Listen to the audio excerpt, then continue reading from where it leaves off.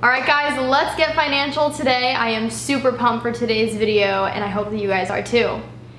Hey everybody, what is up? It's Ruby. If you're new here to my channel, I really hope that you choose to stick around and join the family, and if you are not new, thanks for tuning in today. I have really been wanting to implement more financial videos here on my channel. I get a lot of questions from you guys all about kind of how I became financially independent at such a young age, how I manage my finances, how I budget. There's just been like so many questions that I've gotten in probably over the course of like the last year, but especially the last 6 months. So for those who don't know, I live in New York City. I live in an apartment with my boyfriend that we rent 100% by ourselves. I've been completely financially independent for about 2 years and I just turned 20 about 2 months ago. So to kick off this new like video section that I'm gonna include on my channel, I don't really know if it's gonna be a series because A, don't really know what I would call it, but also I don't feel like these videos are really gonna be like in any sort of consecutive order. I get a ton of questions though, kind of all about how I manage my finances and still have money to spend on like fun little adventures while living in one of the most expensive places in the world, because believe me, New York City is not cheap. So in today's video, I wanted to sit down and talk to you guys all about how I budget while also managing to still save money living in NYC. Without further ado, I'm just gonna get right into today's video and I really hope that you guys enjoy. Okay, so I do have some notes on my phone, so if I happen to look at this from time to time, I'm very sorry. Anyways, so let's talk about what I do as soon as I get my paycheck. So I get paid every 2 weeks on a Friday, and the first thing that I do when I get that deposit into my bank account, the first thing I do is I immediately put 20 to 30% of it in my savings. Now, depending on what the amount is that I'm paid, that certain like pay period, it's usually closer to 30%, but sometimes if I have like some extra expenses, I knock it down to 20%. After that, I make my budget fit the rest, because seriously, there is no excuse for not putting money into your savings account regularly. I find that so many young individuals who are my age, maybe a little older, maybe a little younger, literally like do not have a savings account, and that honestly just like blows my mind. I've had a savings account ever since I earned like my first acting paycheck at the age of like 4 years old. My dad especially always taught me the value of like obviously treating yourself and spending your money wisely, but also saving it. And when I tell you that the money in my savings I do not touch, I really mean that I do not touch it. I have not touched my savings account probably in like over 7 years. So that is the first step. I put 20 to 30% of my paycheck into my savings, and then after that, I have a separate account where I put some of the money that is left over into this other bank account, and that is for my rent. I hope that this is gonna make sense, but I'm gonna try and like explain it. So because I am paid every 2 weeks, meaning I am paid twice a month, I basically divide my rent into 2. And so the first paycheck that I get that month, I like obviously put half of my rent away. And then the second time that I'm paid, I put the other half. I personally just like to keep my rent money separate from my like checking or saving, just because I feel like it just helps me kind of organize everything better. And I feel like, to be honest, if it was in my checking account, it would seem like that money was just there to be spent. And then if it was in my savings account, I'd feel really guilty every month, like taking money out of my savings. It just like hurts my heart, and I really love to be able to say that like I haven't touched my savings in years and years. So those are the first like 2 main things that I do, and to me they are like 2 of the most important things to immediately set money aside for. So after I've set aside the money that is gonna go into my savings account and the money that is going towards my rent account, what's left in my checkings account is what I have left to create my budget with. So that money left over is what I use to pay any extra sort of bills. So like my Con Ed bill that goes along with like my utilities for rent, any subscriptions that I belong to, so like my Amazon Prime, Movie Pass, what else do I have, like Billy Razors. So like anything that I have like a subscription for, it gets taken out of my checking account. Oh, and then also groceries. Groceries is a big thing for me too, because living in New York City, I definitely don't eat out like hardly at all. And then also like a big thing that I do like budget in for myself, that gets taken out of like the money that's left over in my checking account, is cycling classes and also nail appointments. Nail appointments are something that I just love doing. It's really a time that I feel like pampered, and I feel like I'm just kind of taking care of myself and treating myself.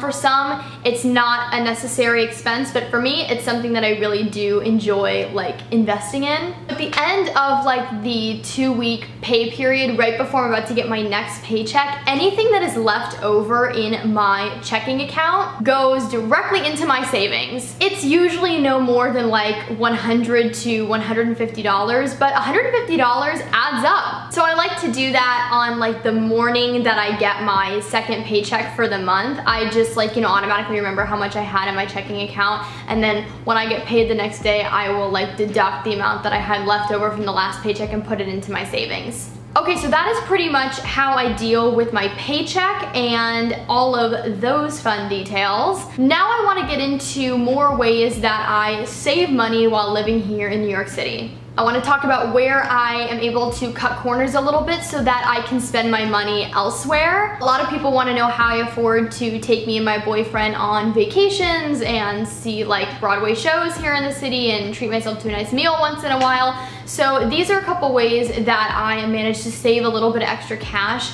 save a little bit more, and then be able to spend it once in a while and treat myself. I also want to say that I'm of the belief that spending your money is totally okay. What's not okay though is spending more than you have, getting into debt, but at the end of like a pay period, if you happen to have some money left over, I don't think that there's anything wrong with treating yourself. Okay, anyways, these are the ways that I save a little bit of extra money. The first way is that I cook at home as much as possible and I meal prep whenever I can. There are some days that, to be honest, I don't have the time to meal prep for the days ahead, but 90% of the time I meal prep, I cook from home. The lunches that I take to work with me, I make at home, and it saves so much money. Literally eating out in New York is expensive. Even if you go somewhere on like the cheaper side, you can spend like $25 for lunch just for yourself. So by making my meals at home, I already save like over $100 a week. If you are thinking of moving to a place like New York City, that is my biggest tip on how to save money, is do not eat out constantly.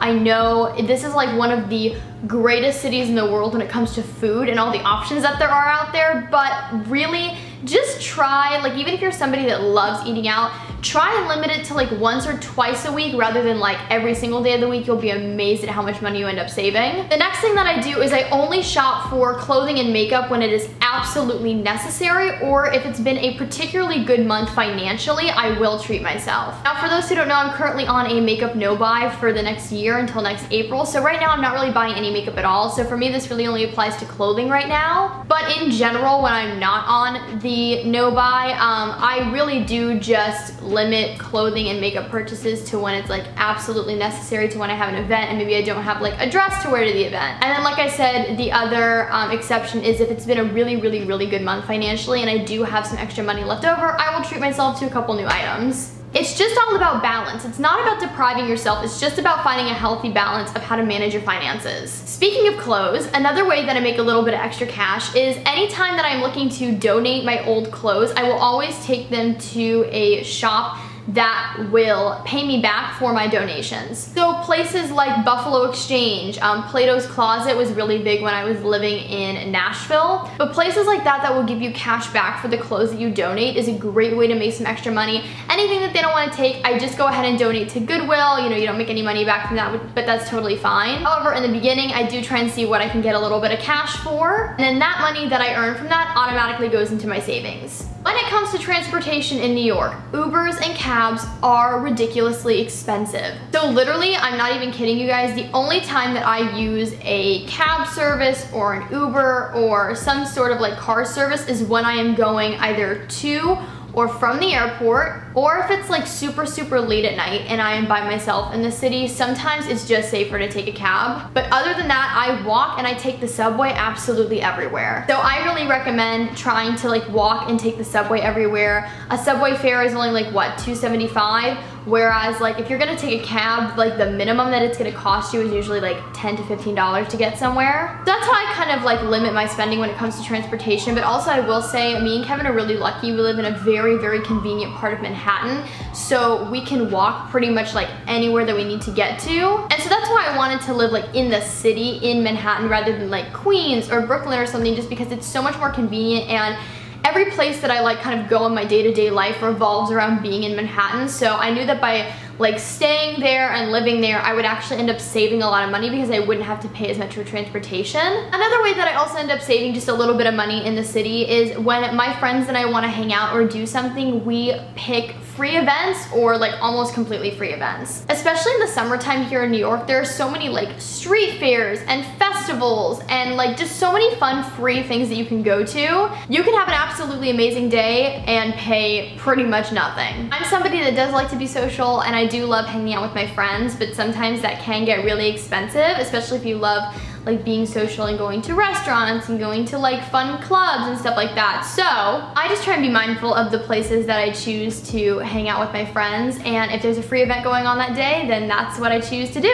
Oh, I do also just want to mention, this just popped into my head, but obviously I do make money off of my YouTube videos. I have talked about this a lot. I do make money through Google AdSense, as many content creators do, and I get paid monthly from that. And while the paychecks aren't anything like absolutely insane, all of the money that I receive from Google AdSense every single month goes immediately into my savings. I have it linked to my savings account, so I don't even see it by the time it's like deposited. It just automatically goes into my savings, and you know, it's just a way to contribute a little bit more to that. So there you guys have it. That is how I budget and also manage to save a little bit of money while living here in New York City. I really hope that this video was helpful for a lot of you guys. If you want to see more like financially geared videos, please let me know in the comments down below. If you have any specific video ideas, that would also be really helpful. Please subscribe and help me grow the Ruby Rocks the World family. If you haven't already, follow me on all my social media networks. Links are always in the down bar below. I hope that you guys are having an awesome day, night, afternoon, whenever you all are watching this video, and I will talk to you guys in my next one. Okay? Bye everybody!